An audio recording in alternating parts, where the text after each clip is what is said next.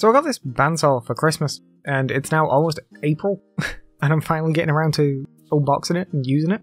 It was an absolute nightmare to get out of the box for some reason. I figured putting it on the table and then peeling the side off it and then sliding it out would make the most sense, and then trying to do that ended up being an absolute nightmare. It's quite heavy, so I couldn't just pull it out with the top, but at the same time that probably would have been easier, or maybe if I'd opened it from the bottom and slid the top off. Now I'm thinking about it, that makes the most sense, doesn't it? But at the time this was my plan and it took me quite a long time. So I got some of the more boring technical specifications, so I'll give you those just while this is still me trying to work out how to open the box. It's got a 350 watt motor and it moves at just under 12 meters per second. The blade length is 1575mm and the width is 6.35 because it comes with a blade. It's got a maximum cutting width of 230mm and a cutting depth of 80mm, and it's about 20 kilos, and it comes with a 305 by 305mm table. It also comes with a terrible push stick, some support extensions which I don't really understand. You're supposed to put them on the base and I didn't. I don't really know what they're supposed to do. Maybe make it so it doesn't tip backwards, but I don't really see why it would. Got some feet, and a surprisingly not terrible mitre gauge, although it does come with an awful rip fence which you'll see me use later on. There's one thing I will say about this entire unit is the instructions for it were terrible. They're just really unclear. There's other little things that I knew I'd have to do that aren't in the instructions, I can't remember what they're called now. I want to say bushings, but I'm not totally sure. There's two little pieces of metal that sit either side of the blade, and they're supposed to just barely, not quite touch the blade, but almost pinch it, and it's just to stop the blade from wandering so much. The instructions just don't mention that at all. I know that because I've watched other videos about using bandsaws, but that isn't in the instructions anywhere. I didn't actually do that, and I should have done. You'll see later on, you can actually see that the gap is massive, and I just didn't notice that at the time, but before the next time I use it, I'll go and sort that. There's some on the blade guard, and there's also some under the table, and like I say, the instruction booklets just don't mention them at all. So the first thing to do after finally managing to get it out of the box was to put the feet on, and I figured the best way of doing this would just be to overhang the corners off the edge of the table a little bit and thread them through, which worked mostly okay.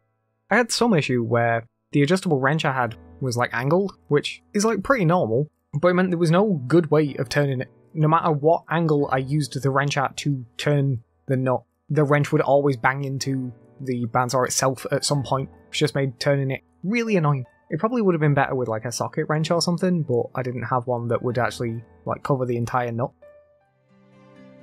Then after that was getting the table fitted, and I actually have trimmed out a huge amount of time of me trying to fit this table because the instructions are not very clear at all, to be honest.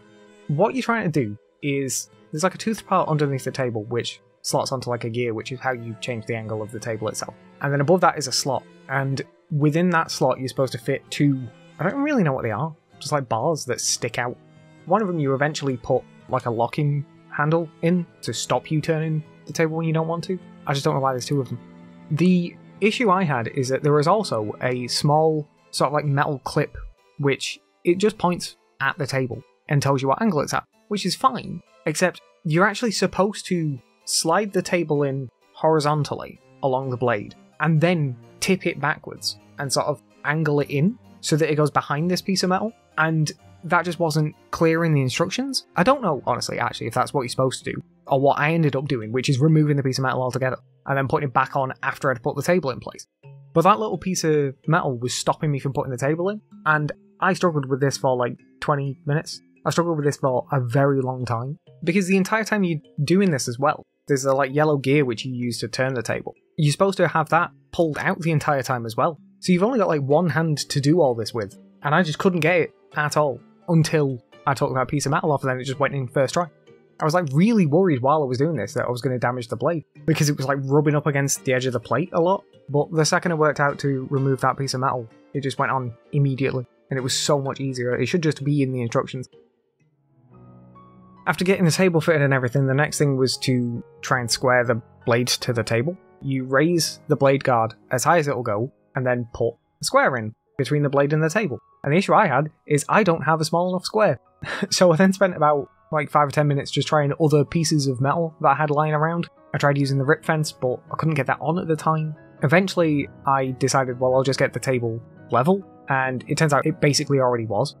What I did eventually do though was I used my combination square to find the edge of a ruler that was definitely square, and then tried to use that to square up the blade. It didn't work very well, to be honest. I'm going to have to just get a smaller square to do this properly, but for now it worked well enough.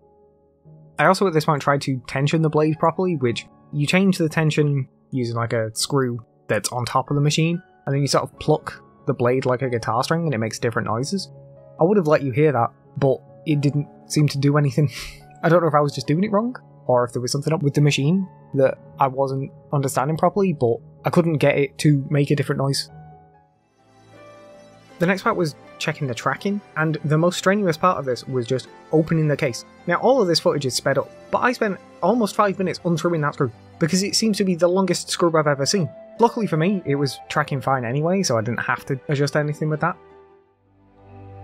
So this is where I came to installing some of the accessories, like the rip fence. And the rip fence is the tightest thing. It turns out that it's got like a handle on the front of it, and you turn it and it loosens it or tightens it, and that's fine. I didn't realise that at first, which is why I struggled to get it on so much. Once I managed to get it on, it seemed okay until I came to doing a cut. And then when I got to do a cut, it turns out that when you lock it, the fence moves. So it's really hard to actually get it in place. What I might end up doing is, instead of using the handle to lock it at all, I might just over tighten it so that it holds flat, essentially. I can't really describe it. It won't be locked in place because of the spring, it'll actually be locked in place because it's too tight. I think that'll give it to me straighter, and it'll also mean that I won't be making it move when I'm just trying to lock it in place. It's really annoying. Came with a little mitre gauge, which actually fit in the slot, which I was surprised by, because all of the other ones I've ever seen have a lot of play in the slot, like especially the one for my table saw, but this one seemed to fit okay, although it is tiny and doesn't have a handle. And then I wanted to do a test cut, so I've left the audio for that, so I won't talk over it, just so you can see what it sounds like.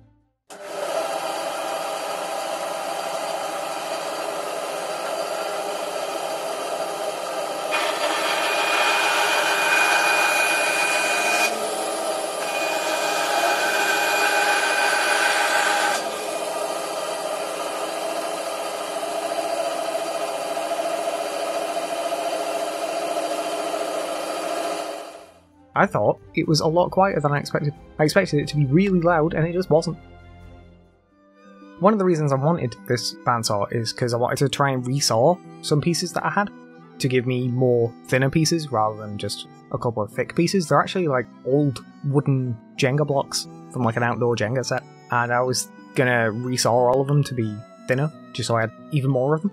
But like I was mentioning, the fence, I don't know honestly if it's the fence that was a problem or if it's like the blade tension was wrong or something, but maybe I wasn't putting enough pressure at the back to hold it flat. But for whatever reason, it wasn't cutting straight.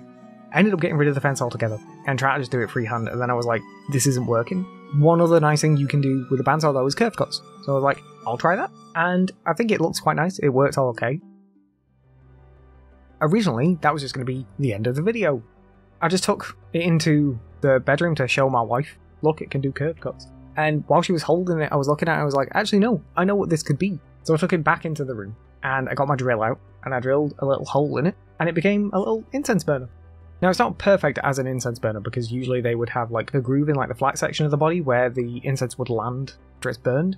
I could do that. I could use my router and grind out a little groove, which wouldn't take me very long, but I was originally just going to try a little test cut. I wasn't planning on making anything proper, so I just wanted to get it done quickly after this idea, which is also why you can just use like a cheap sanding block rather than sanding it with my usual sanding setup. I didn't go up through any grits or anything else, you just grab the sanding block I had and sanding it dead quickly to take the edges off it. And then the finish I use, it's a food safe finish that I made over Christmas to put on some like serving plates that I gave to people as gifts. I'm actually pretty happy with it.